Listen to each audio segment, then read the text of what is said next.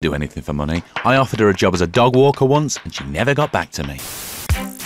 Now, what about the intellectuals watching, sitting there thinking all this is beneath them? Well, you can use that snooty attitude to get noticed, but you probably already knew that. Asking the questions, Bamba Gascoigne. This is University Challenge in 1980. We may have said goodbye to the decade of strikes and industrial action, but not the colours green and beige. Richard Barber from Shepperton, Middlesex, reading Natural Sciences. Stephen Fry from Booton in Norfolk, reading English. Stephen's so young here he can't even grow a beard, much to the annoyance of his teammates. Mark Lester from Merton Park in London, reading law. Here's a starter.